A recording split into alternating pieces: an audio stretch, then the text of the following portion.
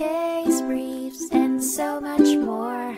LSData's got what you're looking for.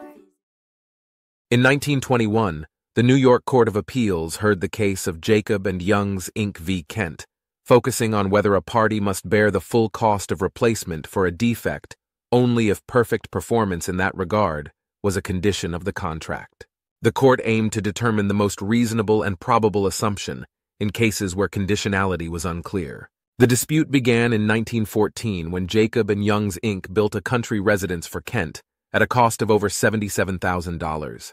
However, Kent refused to pay the remaining balance of $3,483.46, alleging that Jacob and Youngs failed to adhere to the contract specifications.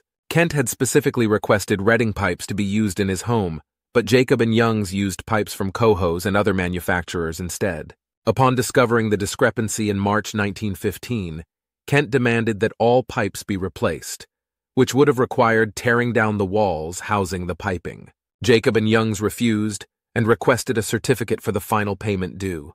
Kent declined, leading to a lawsuit. Initially, the court ruled in favor of Kent, but the appellate court later overturned this decision and granted a new trial. The appellate court found that the plaintiff's error was likely due to subcontractor oversight and not fraudulent or willful. Although evidence proving the defect's insignificance was excluded at trial, the appellate court affirmed their decision. A dissenting opinion, however, highlighted the plaintiff's non-performance and potential intentional negligence. Case briefs, and so much more.